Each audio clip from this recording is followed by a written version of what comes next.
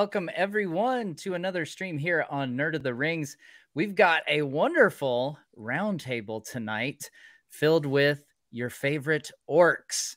And we've got the all-star lineup of Mr. Jed Brophy, Mr. Phil Grieve, Mr. Luke Hawker, and Mr. Robert Strange.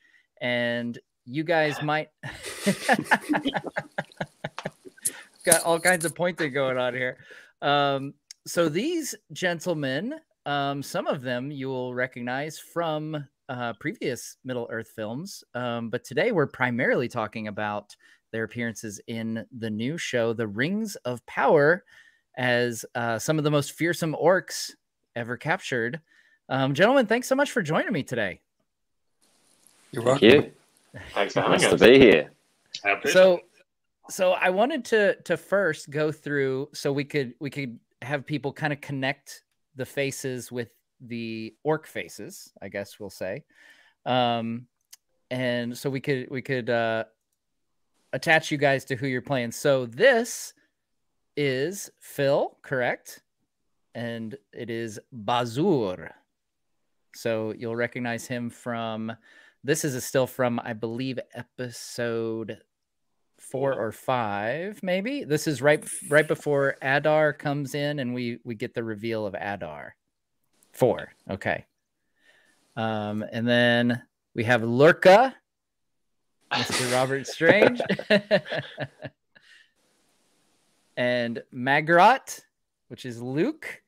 He had that memorable moment with the water ration. Yes. Killer. And then, of course, we saw Jed. He had the bragging rights of being the thumbnail image for the Comic-Con trailer, I believe it was. Showing that off. Yeah. R.I.P. Vrath. So I wanted to dive right in, for you guys who were involved in Lord of the Rings and The Hobbit and everything. What differences were there in terms of the prosthetics? Like I saw there's a couple moments where watching the show, I thought the orcs seemed more expressive to me. And I was wondering if that was, just me reading into it, or if it felt like that to you guys as well. I think back in the day we were using foam latex, which it's a bit more porous. It takes a lot more upkeep on the day. It dries out, and especially the blends, you have to constantly be touching it up all day with the makeup. Silicon is very, if I'm correct, Luke, is a lot more translucent and takes color better. But yeah, silicon's also a lot lighter kind of feeling on the skin, but it may just be that we've got older and our skin is more flexible. And there's a lot more control with silicon to do with the density. You can actually make it really, really soft and kind of very supple. The other thing it does is it warms up on your face, whereas foam latex is much more like a blanket that kind of, it can kind of restrict you. And it as Jed says, it can start to, when it falls off and cracks and breaks, it can get pretty ugly around the mouth. But yeah, it more becomes part of your skin, whereas foam your muscles move and then foam kind of follows behind. So it's a bit of a dampener. Yeah. Interesting. Yeah. There's one moment in particular that came to mind was when I think Jed, you react to when the elf gets his throat slit, and there's that shot of you like looking really surprised, and it's really, really quick, but it's that moment where it takes the orc even by surprise, and he's like, oh crap, that just happened. Magrot or Magrot, he wasn't do it. We were surprised. It's like, wow, he's changed. Wasn't he? You never know what you're going to get, Magrot. I didn't really like Augie, the way he was looking at me. It's like, what are you looking at? You gotta put those elves in their place, That's right. From time to time. Yeah. Show them who's boss. Now, I got some questions. I asked some of my followers for questions leading in, so I'm going to try to mix in some follower questions. One of them that I got was, how has portraying orcs in a period of time where orcs are closer to their creation and you know, further removed from dominating Mordor, as we've seen in the show so far. How has that affected your performance and the story surrounding the orcs? We did quite a bit of work on this when we first got to set. We had a few classes with Joseph, who plays Adar, and he was very keen that we take a very different approach in terms of seeing ourselves perhaps as refugees and looking for our own homeland. So culturally, it's quite different, I think. Yeah, we've definitely seen, you know, the dialogue between Adar and Galadriel definitely put a new perspective, I guess you could say, on orcs, and you know, the idea that they are creatures who are, you know, beings who are equally have a right to living, I guess you could say. And it's interesting because that's something that Tolkien himself struggled with later in his life, was the idea, you know, he, given his faith, especially the idea that there's an entire race of people that are irredeemable, didn't sit well with him. So it's interesting to see the show exploring that. Yeah, we talked physically too a lot with the movement coaches about wanting to make them more upright, because they were trying to emulate their elven father. Yeah. Given that we're probably the first generation of orcs bred, rather than ones that were taken and tortured from their elfdom. If you give credence to what Tolkien was sort of talking about, we talked about physically them being not as broken as the orcs that we see in the Third Age. Is one thing we talked about. Yeah.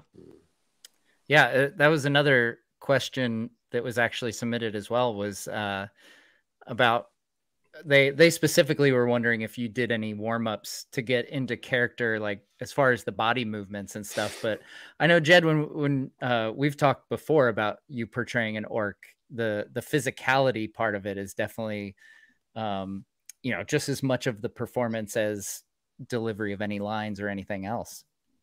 Yeah, I mean, I don't want to talk about these guys' performances, but we all kind of came up with a couple of, because we all play at least two characters, we all came up with a couple of different ways of portraying these characters in terms of what their jobs were. You know, they digger orcs, they fighting orcs, but it kind of came from a basis of them trying to be more upright, not quite as crouchy as the orcs that we played in the, you know, those that played them in the Third Age. We were lucky that we had a very tall orc and Roberts.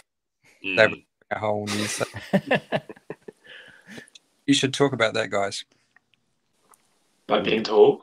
I can talk for the whole hour about that. I tried a little for Lurka, the one we saw the picture of, to let the sculpt influence the physicality a little bit, to help, which is quite a funny thing when you perform in prosthetics, because it means you tend to do your only makeup test just a little bit before you shoot. So it's the first time you get to see the full thing. Maybe you've seen some concept art, but yeah, here he is. He's got, if you zoom in, it's quite a dark picture, but he's got this amazing scar down the whole left side of his face and the right of this picture. This incredible scar, which was all painted amazingly by the amazing prosthetics team. And I've got even a cataracted, like scarred contact lens, which I couldn't see out of. So I let that influence the whole physicality. So I made the tooth on that side stick out, and I limped on that side as if he'd been through some kind of, I don't know, war wound or some kind of scuffle with the warg, maybe. Mm-hmm. I had a similar thing actually with Magrot, and he's got a big scar through here, and his teeth are kind of chipped away on that side as well. And so one of his shoulders was kind of, which is great because I have a sore shoulder. One of my shoulders was a little bit, that side was always a little bit kind of gnarled. And so as I walked, I would kind of, and so that it'd be that little neck extension as I'd look out like that, and that kind of transferred as well. And then it's really good when you get the other ones. With Magrot, he was always kind of pushing forward from the chest and sort of a little bit chin like here. But then with the other guy, who I called Fury, who you can see screaming at the tree lines when Arondir's there with Bronwyn. Oh yeah. As I played him much more kind of aggressively through the hips and also in the back of the lat muscles here, and he was just always angry, ready just to murder and destroy. And so that's something that I think is really fun as you find those spots where you kind of condense into your character and go, oh, there he is. Yeah, it's really fun to play. Is that a challenge when you're playing multiple orcs to try to make each one, distinct from the other, or does that kind of come naturally with the fact that you look totally different with the prosthetics and everything? I think it's a balance. I think for me personally, I find different points in my body, as I say, where I either hold tension or I usually breathe into. And so definitely in the throat and kind of in the forward section for Magrot, and then sort of lower down for the other character. And I was also the orc who got the arrow in his throat in the prologue, and he was just like right in the middle of the battle. And so I put it into different places that I'm breathing, or different tension or intentions. Like, are you forward? Are you back? Are you sort of a bit more scuttly? But that's how I do it. I don't know how you guys did it. That's cool. Yeah, well, for my second orc, Fabio, who I call him, it was more that he'd obviously done a lot of catwalk modelling, so real poise, real present. Yeah. Yeah. Battle of the helmet. They wanted me to have a helmet, and I was really not wanting, because he's got such a great head. On the day that costumer, she saw the hair and went, "Oh, he's got great hair. We can't cover that." So I kind of won, but yeah, it does. A lot of it, as Robert was saying, a lot of it comes from the sculpt in terms of how they look, and yourself a backstory. I think, especially with Fabio, I think he's kind of a character that's very good at fighting and hasn't been injured yet, and so he's almost, like an elf, closer to being an elf in terms of his uprightness and gait. What about you, Phil? Did you find it hard to distinguish the two of them? I'm asking. You can go. No, it's good. No, I'm perfectly content taking a back seat here. My other orc was a lot balder. Bazur has a fine head of hair, much like Fabio does. My biggest concern in terms of physicality was trying to stay on my feet. I had a reputation within about 2 days of shooting of slipping over and falling. So, yeah. There were a lot of obstacles, to be fair. There were. And everybody has a job on set, including the guy who has to water everything down and make everything slippery. So you can't yeah, so largely I think it was more of a case for costume, I think, for me than the prosthetics and the stunts, because I think the costume informed a lot of my stature and all that kind of thing as well, more so than the physicality I was taking. I was just trying to be an in-charge kind of guy, really. Now, Jed, I was trying to pull up your second orc here. So yeah. This is orc number 2 for Jed in the show. Fabio. There's Fabio with his hair, and you'll recognize him. So this is from the scene where they're trying to sniff out Galadriel and Theo, or sniff out what's going on, and he just smells ash. But you're also the one who starts the Nampot chat. Yeah. So we should get the chat room should type Nampot. Everybody spam Nampot for the orcs here. Nampot. That's a pretty epic little chant, short and sweet. It means death. Am I right? Mm-hmm. Pretty much, yeah. Yeah. There's also a second line in the Nampant Burzum Unk, which means into darkness, because there is a line that Magrot said in the chain pull, which Barzum Unk Athrakatul, which means bring them into darkness. Yes. So you can hear that in the score. You can hear Nampat Burzum Unk, which means into darkness, which is very cool. Yeah, we got a little bit of a lot of people caught the Gimbatul when he says find them in the tower, because they're like, oh, that's from the One Ring verse. Yeah, I got all kinds of messages that night from people saying, what is that? Is that from the one? What's he saying? It's like, well, it's subtitled, on the One Ring. but yeah, it's a phrase that a lot of people latched onto. We should speak to that too, because there was resistance to us having black speech too much in the show. And we had a lot of help from Joseph, but also from Leith McPherson, the dialect coach. And then I was able to have a conversation with one of the showrunners on set one day about wanting to have it sprinkled in there. And it was really, I mean, it's amazing for us to say, because it's a harsh, guttural language, but it really does give us a kind of an identity where, you know, as I was saying to the person I was talking to, you've got dwarves speaking Kurzweil, and you've got elves speaking different dialects of Elvish, but we have our own language, and we wouldn't use common speech, especially in a battle situation. So we were very chuffed to be able to have sprinkled our own language. In the tavern, I get to say "Husha Nampuk," you know, kill them all.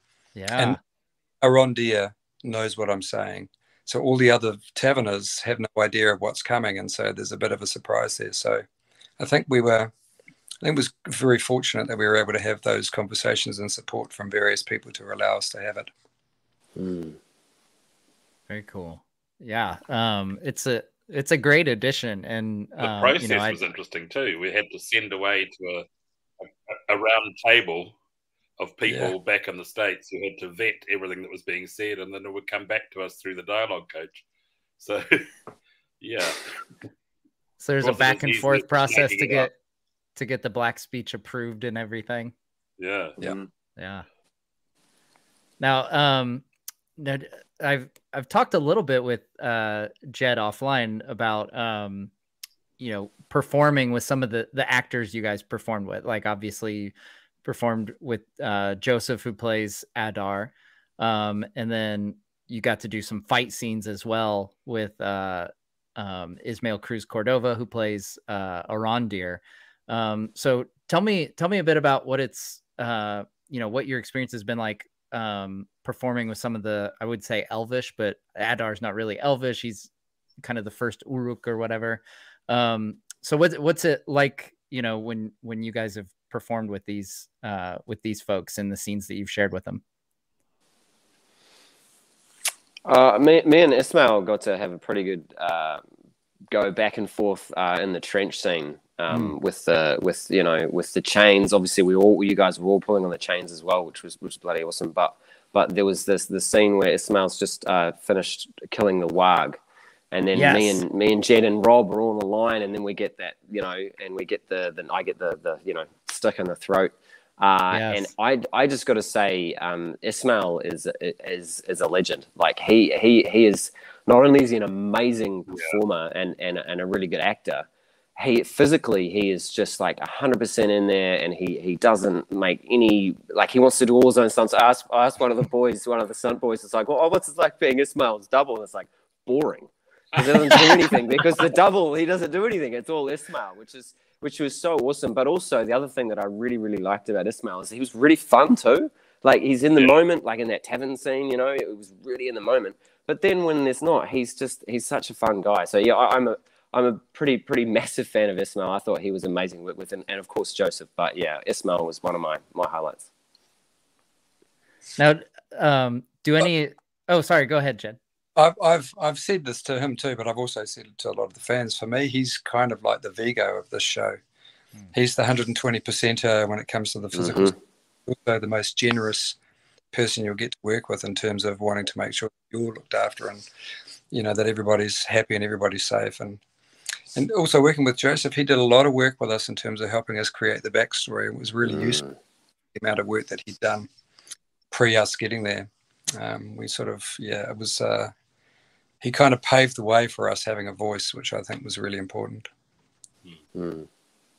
Joseph, just to repeat that, Joseph was very passionate about making the Uruk, making the orcs come across as a people, which is obviously his character's MO, you know, it's his storyline. But as Joseph as well, he was very, very passionate and clear and vocal about making sure that we felt represented as actors, as well as the orcs, as not just kind of killing machines or just generic, you know, battle evil minions. So yeah, that was great, because we had a really good voice on our side. He also said that to the, I remember he said it to the whole, all the extras and the action extras and the stunt, anyone who was wearing an Uruk costume, he would say to them, you know, if you've got a problem, come to me. Like, he was a bastion for our whole race, which, as Robert's saying, was, you know, was so wonderful and an amazing performer to work with. Like, whoa, so intense and so awesome. I have to give props to, speaking of. Oh, go for it, Phil. I was just going to say one of my favorite memories was Magrot's funeral scene, and that was incredibly well lit, and just that sense that every life mattered in that sense, rather than just one body dying. It was like very much I felt a love and a caring involved in that scene, and it lost a little something in the edit, but it's still an amazing scene for me.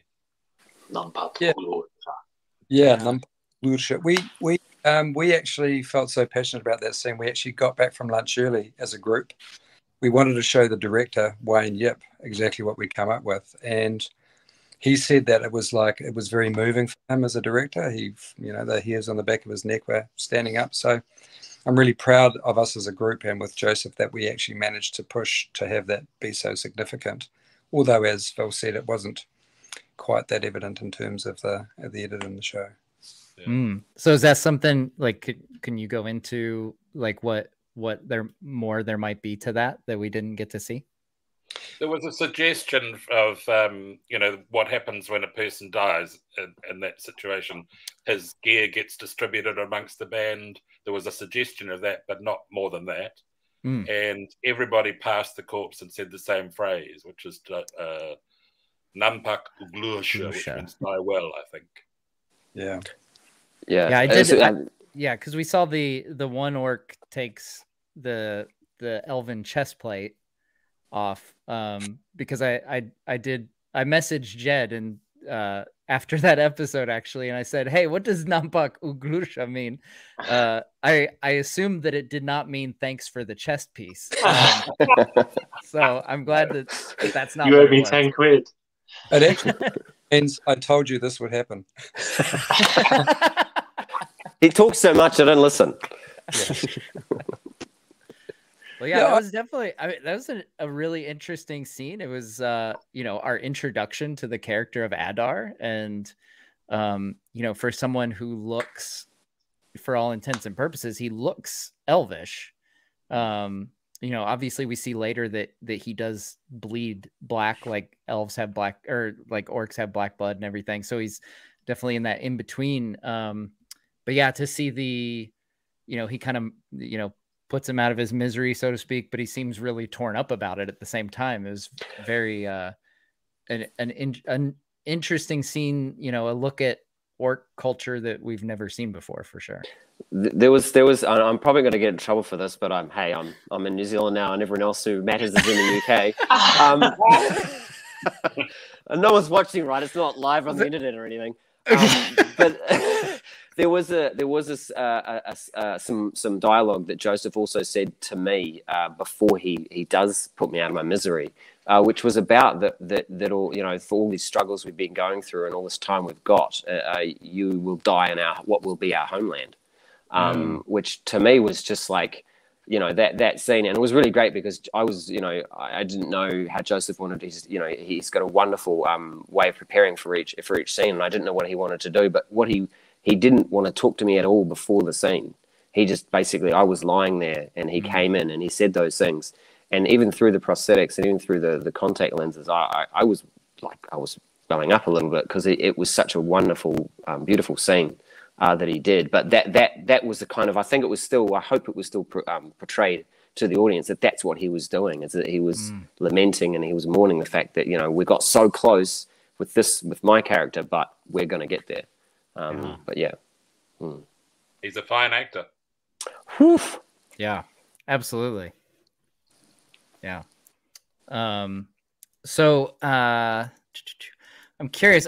So another fan question we got was, which of your characters out of all you guys took the longest each day to get made up in prosthetics and everything?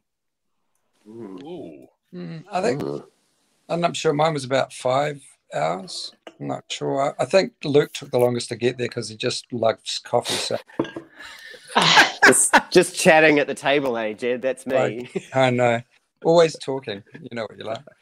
I was probably the quickest because I completely shaved bald. I was like full bald, so I didn't have a bald cap or anything on. But I think it was still about 4.5 hours for mine.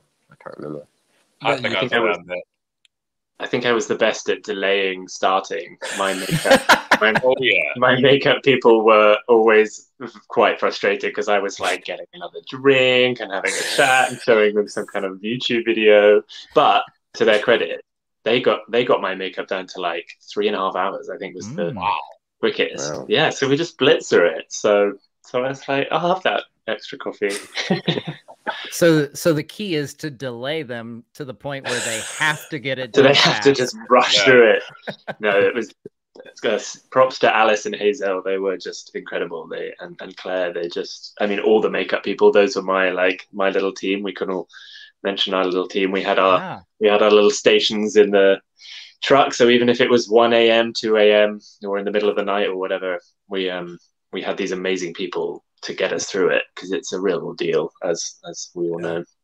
It was always a party down your end of the bus. It really was. I will say that. It was the fun end of the bus. The other end of the bus was very quiet and snoozy. Whoa.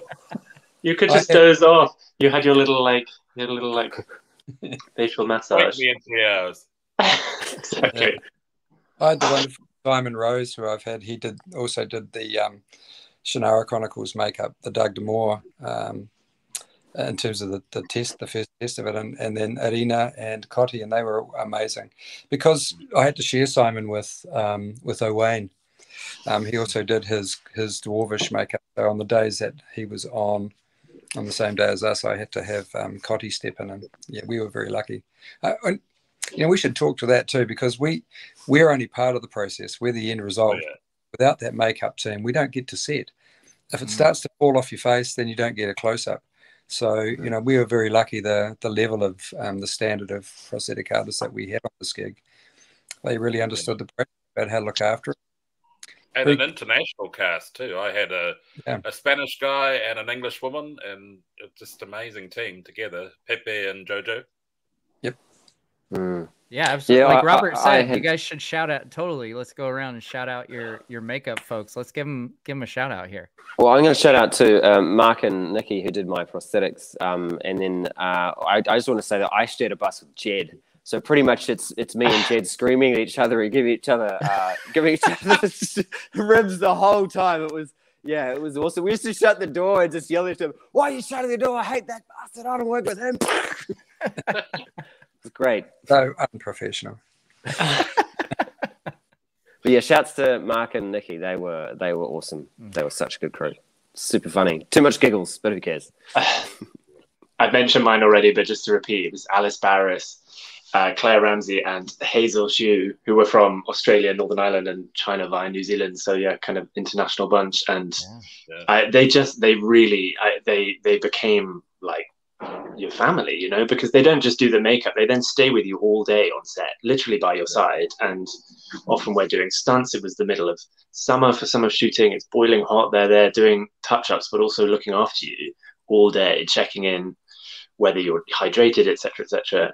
Particularly, I just wanted to, all of them were just incredible, but I wanted to shout out to Hazel and a lot of the other trainees, because there was so many makeups going on. They got a lot of relatively new, fresh makeup artists who hadn't had much experience, and I can speak for Hazel, who did my makeup. They just learned like that, and just they could just watch the makeup once, and then next time they just like and did it, having never done it before. It was remarkable. Talk about talent. It was incredible to see. I just want to give a shout out to William, our lens guy. Yes. Yeah. That was amazing. It's very calm, very collected. Yeah. Yeah, we had a lens technician, and he had the steadiest hands of anyone I've ever met. Usually, a lot of makeup artists don't like to put lenses in because it's quite tricky. You're dealing with people's eyes. But I'd had one before on other shows, and he really is. He is the most zen lens technician on the planet. Yeah. The other thing I want to shout out to, and I know this personally, is not only is there the makeup people who are putting it on our faces every morning, but there's a host of people behind the scenes to get to that point. There's like there's the people we're putting on their limbs, there's the people who are, you know, putting on like fingers, and there's a whole group of people there, and the people in the background hoods as well, and those masks. But then even to make those things, there's people like Dan Perry, who was, you know, painting all the stuff, and there's people back at Weta like Jason Doherty, who was in the original rings, and also like we the reason why I think these Uruks look so good is because people like Jamie Best Warwick and Mike Asquith were the original people who sculpted ones like Lurks and the original ones that Phil and Jed wore. So there's kind of a royal lineage there of not only people putting them on, but the actual creation, and it's quite a design feat to think about how many pieces. So there's I always describe it like a triangle. You're, as a performer, the pointy end, and behind you there's like 50 to 60 people getting you to that point. So if you're uncomfortable, suck it up. Because there's a lot of people who've worked really hard to get you there. So, you know, shout out to them, definitely. Also costume. I mean, we could go on. And costume. Yeah. Oh, gosh. Danny and her team of dressers, they were champions. And Kate Hawley's designs. I mean, just made, because just to talk about it a little bit, in terms of the orcs being from a different age as well, that was a huge part of these orcs, was that they can't go in the sunlight, obviously. So that was something that we also worked into the physicality and the kind of culture of these orcs. So we obviously had armor, and a lot of that was, the designs were based on things that we'd scavenged and stolen, as we saw by the chest plate that's very similar to Arondir's that was pinched off Magrot. Helmets that were made from bones, or kind of elven, old first age elven helmets that we kind of refashioned, etc. But then these capes, which were, and Jed, you're going to have to tell me what the capes were made from. Jed knows. They're made from latex. No, as in the real world. Dragon skin. So they're dragons. What they call cold drakes. So they're dragons before they can breathe fire. Young dragons, cold drakes. Yeah.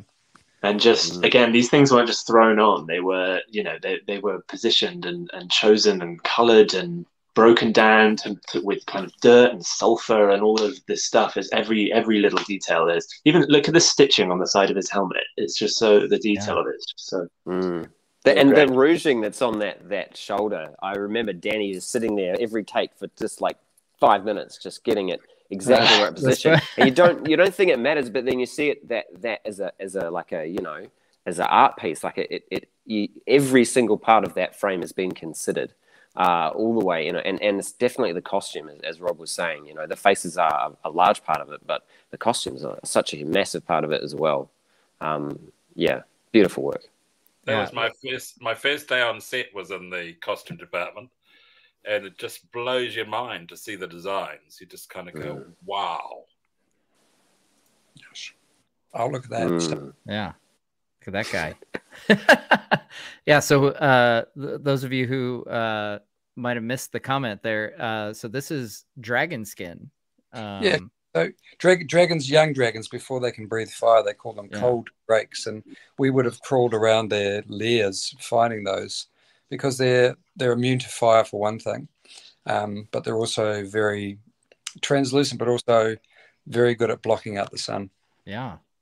Well, yeah, and as we saw, you know, as the episodes have gone on, it's revealed that Sauron had taken orcs to the far north, and as we know from Tolkien, that's where dragons, like that's where Smaug comes from, is from the far north. And so it looks like the orcs got a hold of some baby dragons, and got them before they got too dangerous, I guess. In reality, they were rubber latex, and they were, to put it mildly, very warm in the middle of summer in the sun. And heavy. And would have obviously kind of holes in where they'd been broken down, which would get caught on every single little bit of wood or nail that was sticking out. So you'd be trying to do something really powerful and impressive and just be like, while your cape gets caught on or stood on or something. You gotta laugh. So feeling like you're roasting out there in the sun was a little bit of method acting for you guys there. Being orcs who are averse to the sun, you got nice and toasty under those things. We do. Oh, yes. You said it best, Jed, when we were waiting for Ismail to do that the gag where he sets me in the throat, and he's standing there, we're getting ready to shoot, and Jed just goes, "If they don't start rolling, I'm going to literally catch on fire." Yeah, it felt like that. It really did. Yeah, it was kind of the end of summer, and the trench it just seemed to be a place that gathered heat, and it was like being a tomato in a greenhouse, but we wiped over the day. Plus, a lot of the budget was in the lighting as well, and they had some very large lights on the a big fake sun as well as the real sun. Yeah. Double sun. Mm-hmm. Double sun. Tatooine. That's right. Now, I'm curious, what was it like for you guys? Because obviously, presumably you guys experienced in let's see here, I guess it's a couple episodes ago now, the eruption of Mount Doom that we saw. That's something that was obviously post-production stuff that you wouldn't have really seen much goings on while you were filming. What was that like, to see the completed product where the orcs are successful in setting off Mount Doom? It was a real volcano. I don't know what you mean. Yeah, they're a volcano. That's why they left New Zealand, is because they pissed a whole bunch of people off, man. Lots of real world devastation, trying to sweep it under the rug there. Yeah. I have to admit, obviously, I kind of knew it was coming in the storyline. That episode, my jaw was on the floor in terms of like the CGI. It was one of those rare moments where actually it's quite hard to watch a show that you've been in, particularly something like this where you became such a family with each other. Sometimes it's quite hard to watch it and remove all that, and just watch it for what it is, because you just see your friends and you remember funny things about the capes or shooting. But that episode, and particularly that, the climax with the volcano, I was just so in it and I forgot all about me and the bits I did. It was just gobsmacking. I kept asking Tyro, who plays Theo, what the shard was, what it did. I kept thinking, is this some special sword that Galadriel had, or is it like a Morgoth blade, or what is it? And no one would tell me. So when I saw it being used to open up the floodgates, I was like, oh, no wonder they didn't tell me, because I would have told everyone. Yeah. I love the throwback with the in the trenches as well, because we knew we were building the trenches to get to Mount Doom. Yeah. But I didn't, the whole then flowback of, but the trenches are also the pathway in was bloody awesome. And I think the only other time I've watched something like that where it was so, as Rob was saying, like, whoa, especially with people getting molten lava exploding in the village and like getting obliterated. That was pretty crazy. But I think there was a certain that initial shockwave, which was similar to when that shockwave when Frodo throws the ring into Mount Doom. It kind of had a reminiscent of that bang, like whoa! It was breathtaking. It was so cool. I tell you what was also incredible was the sets that they made for the aftermath. And I know there's been a few videos that have come out about how they did that, and a lot of it was. Yeah. I mean, it was almost all practical. I was on the set where it was indoors, but it was made to look like the outdoors post eruption, and it was just, I've never seen a set like it. It was also because everyone had to wear masks because there was fake ashes around, but we couldn't really wear masks because we had prosthetics on. So it was quite a lot to be in. But I mean, again, honestly, like inches and inches of these ashes. It was real. You didn't really have to pretend, it was other than looking way in the distance, you could see the doors to the studio. You felt like you were in this post-apocalyptic landscape. It was incredible. Yeah, that is one of my favorite sets. Cast off their cloaks. Sorry. Yes, we got to throw the cloaks off. That was real as well. We didn't have to act. It was ashes, nothing but ashes. So we did have a request from the chat that they would love to hear your orc voices. Oh wow! For any of you that are up for it, to give us your orc voices. Oh, well, I mean, Jed just did his, right? He did. That was Fabio. Yeah, that was Fabio. Oh golly! Well, I mean, the black speech is really easy because it was saying it's to chew, like, you know, Borzum Anka Thragatul is so much, you know, so easy to guttle. But I think we were talking about more of the accents, right? About that they're not full Cockney. They're somewhere between South London and you know, and not full Cockney because that's not, you know, going to work. But I've got a water ration. Yeah, it's kind of hard to be put on the spot, eh? Is that like, okay, dance monkey, and you're like, that was months ago. What did I do? Right, but yeah. You try, Elf, and I will make a map of your back. Very nice. There it is. Now, Jed, you touched on before I forget, you touched on not knowing what the dagger is. It seems like, you know, they were pretty good at keeping secrets from you. Yeah. Now, are you going into the season finale this week kind of in the dark on most everything that's going to happen like the rest of us? Yeah, absolutely. I quite like that. You know, I have a reputation for being a terrible spoiler. So people can't tell me anything because I can't keep a secret. And I've been very honest about that. Online, please don't tell me because I'll tell everyone. I just can't help it. I love to tell a good story, and if it just happens to be something that ruins it for other people, I don't care. So I'm glad that they kept it from me. I'm glad that they kept everything from me, really, because it meant I would watch it with kind of new eyes. But yeah, I think it's we were talking about that. It's very hard to watch things that you're in because you know how it's made, the behind the scenes, and it's been actually really refreshing watching this, knowing that we were only involved in our own Uruks stuff. Didn't get to see a lot of the other sets. I was lucky enough to spend one day going and having a look at Khazad Doom, just because Leith introduced me to my forefather, Durin III, having played Nori in The Hobbit.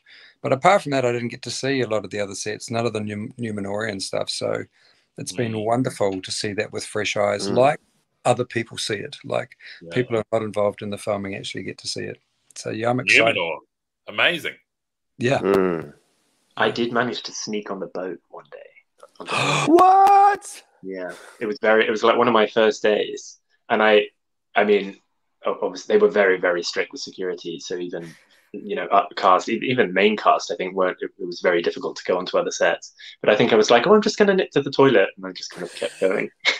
And then when I was there, someone was like, come on up. So I got to, not while they were filming, obviously, but I mean, that was incredible because it was a real full boat. It was like a life-size boat that moved. It was incredible. Wow. Yeah. Well, we won't tell anybody, you had been snuck on. I was going to say, I wish Rob was in prosthetics when he snuck on by accident. Right. I'm like, oh. There's an orc. A little more noticeable, yeah.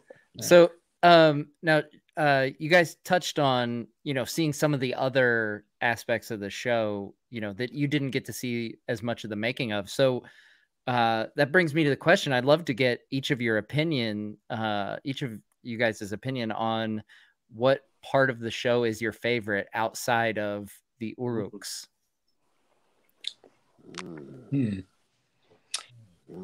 Yeah, it's difficult because the Uruks just so bangingly good. Yeah, for me, Khazad Doom, I just think that all of that dwarven architecture, and I love that relationship between Elrond and Durin. I think that's I think it's really rich. It's not just because I've played a dwarf myself, but I just really like that part of the story, the unity that exists between those two races and the way that they're going to negotiate it. And just the sets just look amazing. It's an incredible piece of construction. But also there's some great performances in there too. I've been really enjoying it. That's mine. Yeah. Anyone else?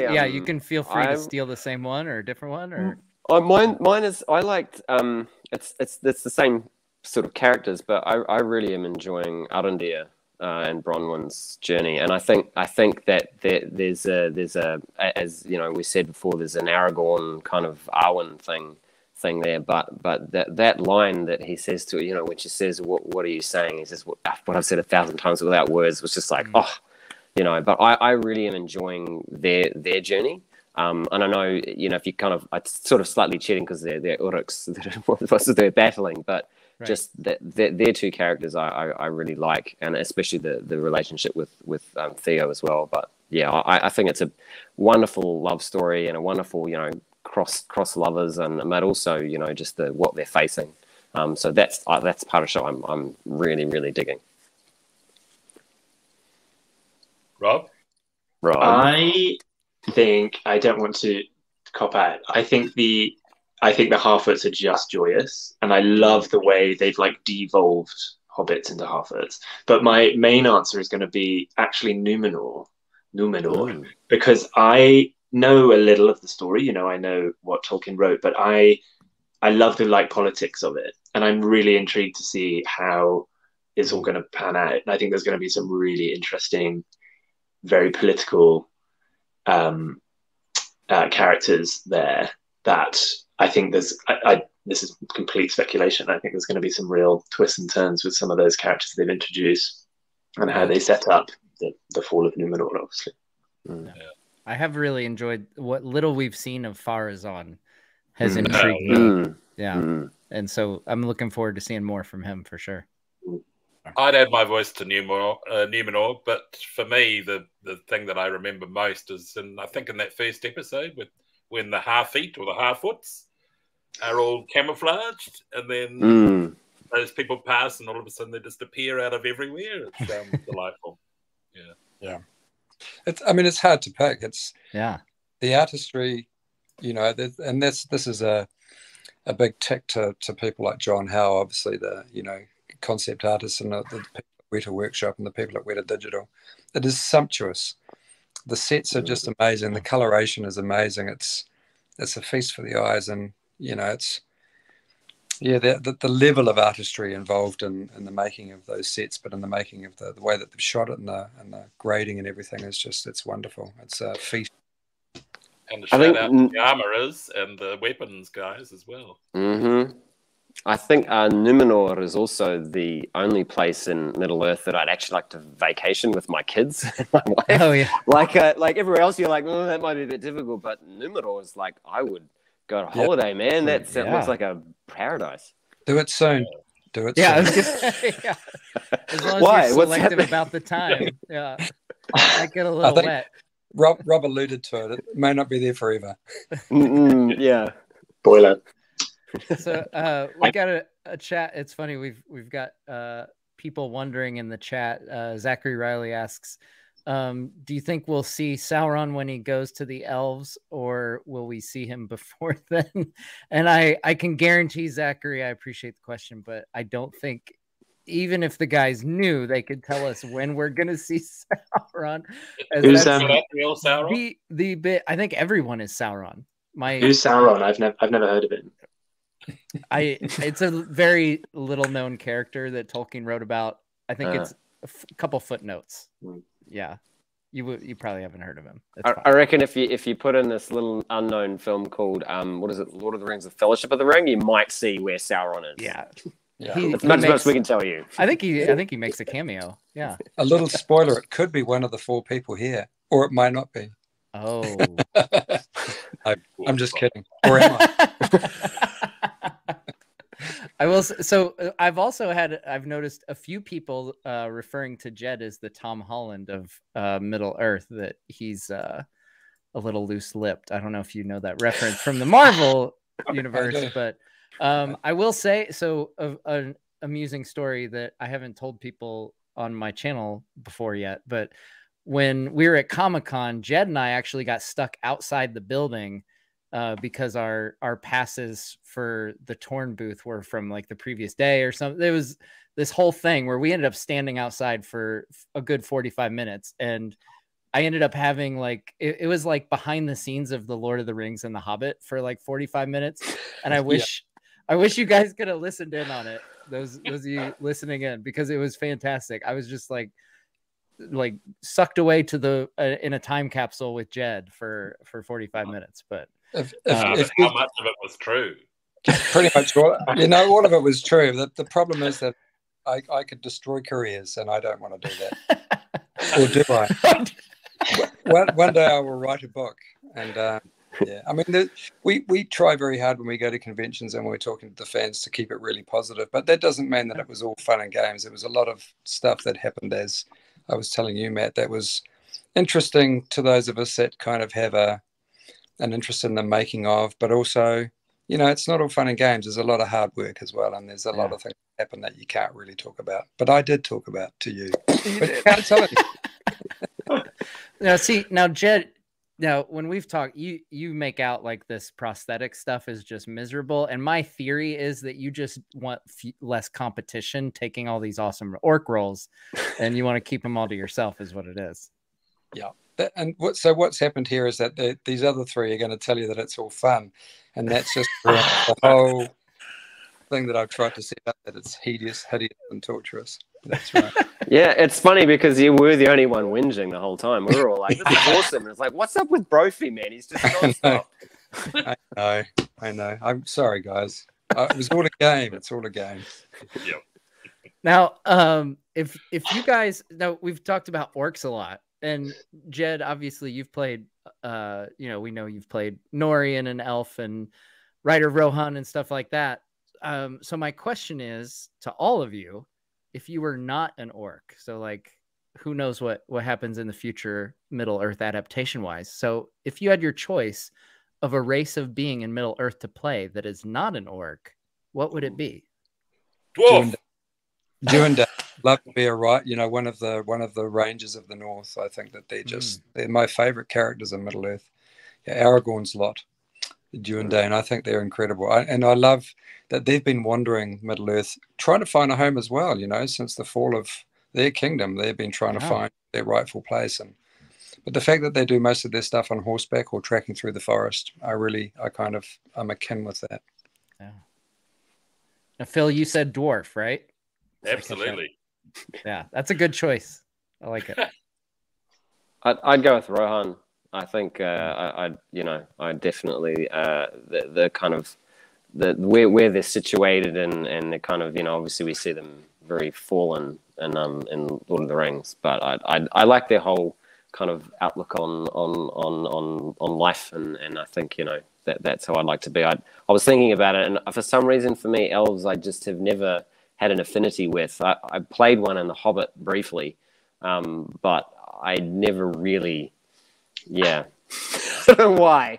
They seem a little entitled, stuck up. But that's just my opinion.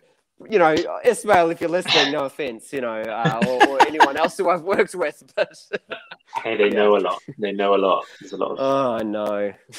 Now you are talking about the characters and not the actors, right? We're just making sure we're not. Oh, yes. Okay. Yes. What about you, Rob? What about you, Rob? I think it's very obvious that I would make a fantastic Ent. Oh, nice. Yes, of course. A quick Right. thing. Maybe an Entling. That would be cute.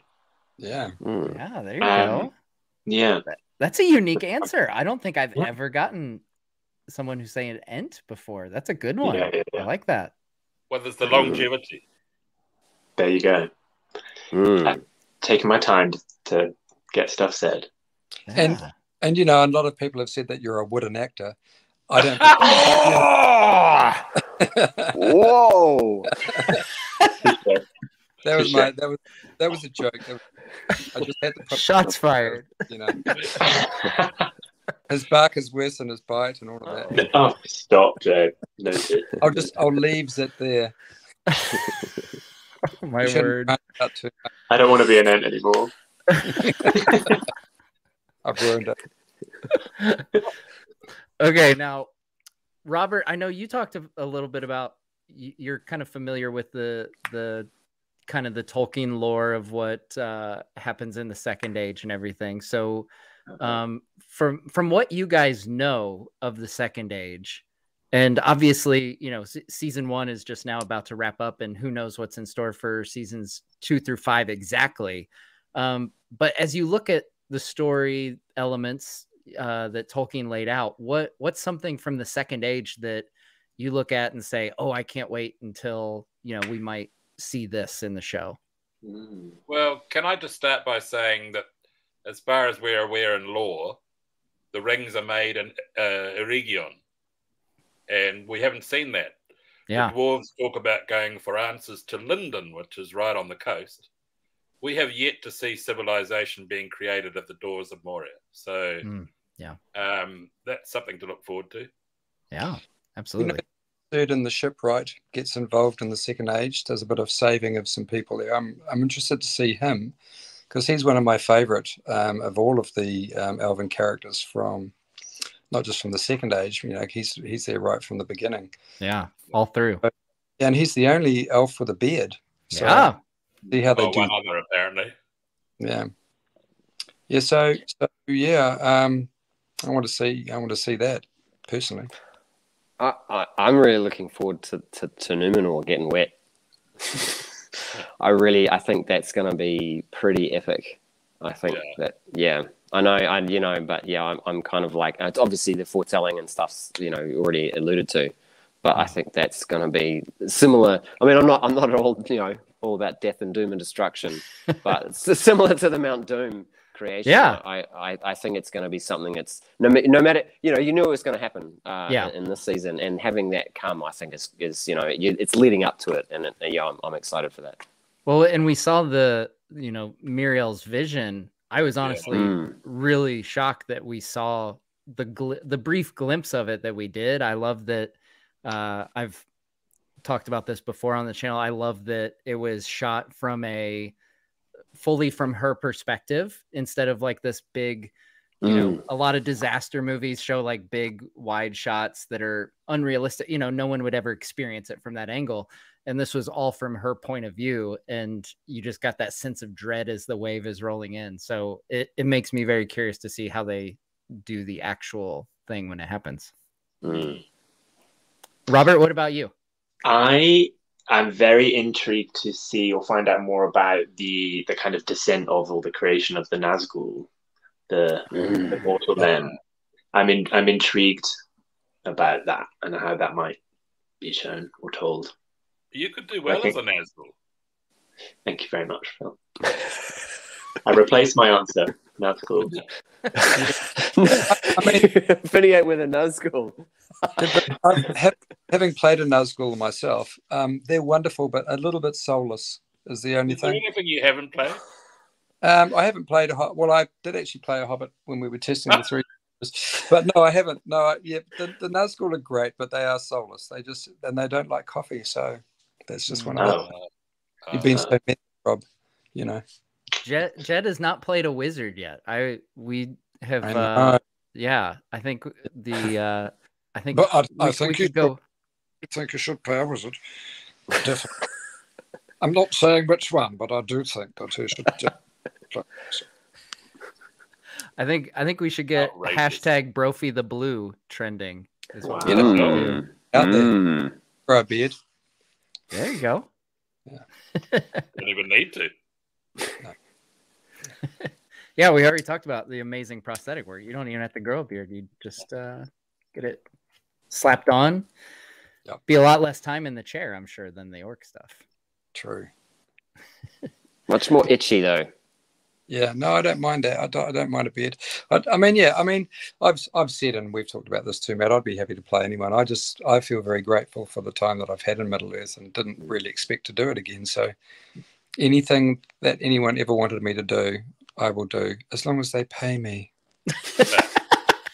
I just want to say, you never see a fat elf, do you? Yeah. Yet.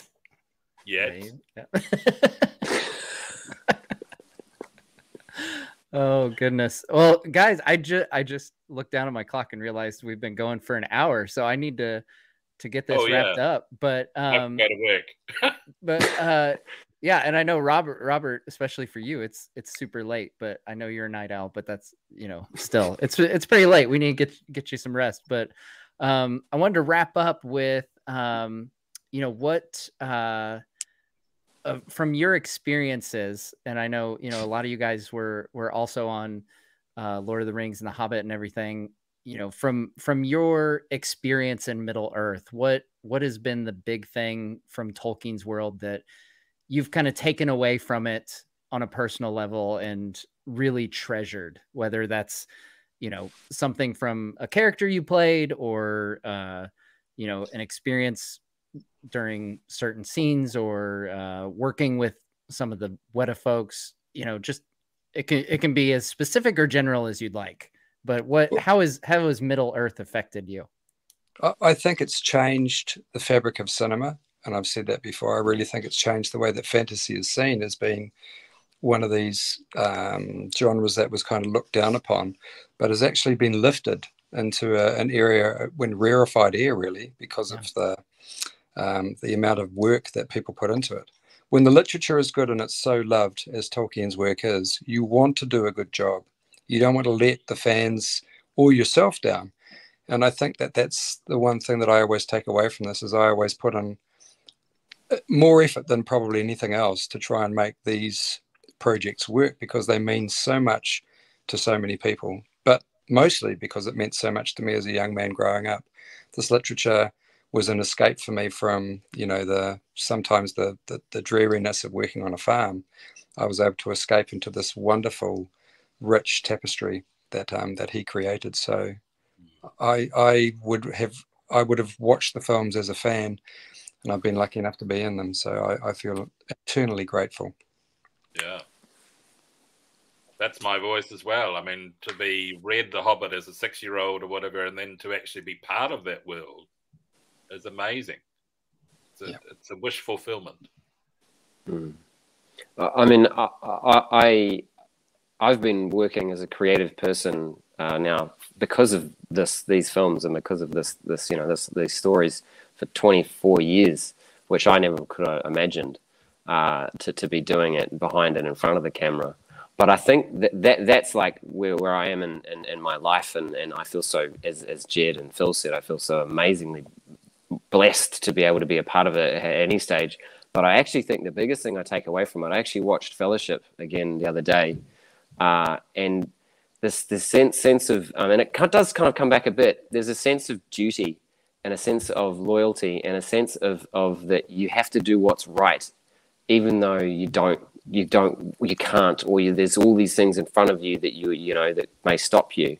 But I think, and that's a lot of to do what we're talking about with all the work that we do, all the creative work and the long hours and the hard work, is that you do it because you know how important it is. Even you know, the hard work is such a reward, but also, you know, doing things that you know you have to, even though you don't want to. But yeah, I think that for me, and the whole story, the whole journey of Frodo and Sam, I just think it's such a universally beautiful story. So that's what I take away from it.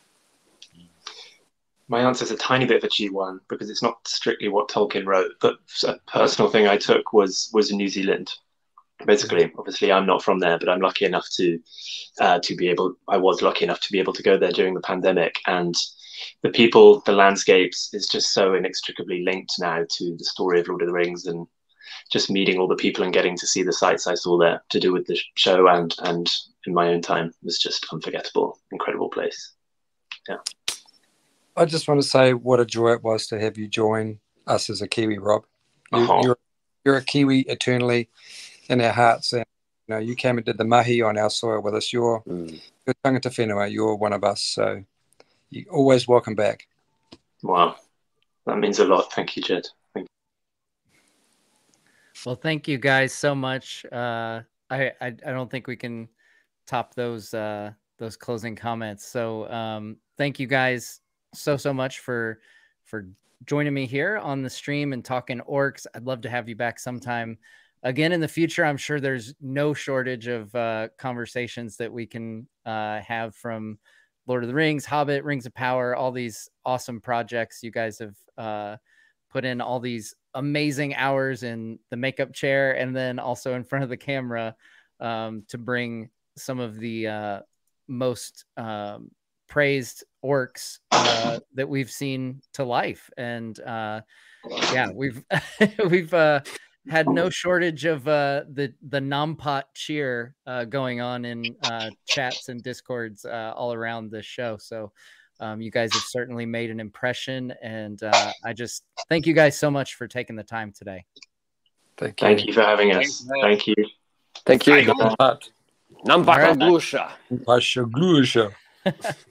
All right, guys. Well, tomorrow night we will have our watch party here on Nerd of the Rings as the episode drops. So be sure to come back tomorrow. Moderators are dropping that link in the chat for you. And we'll watch the season finale live together and react live.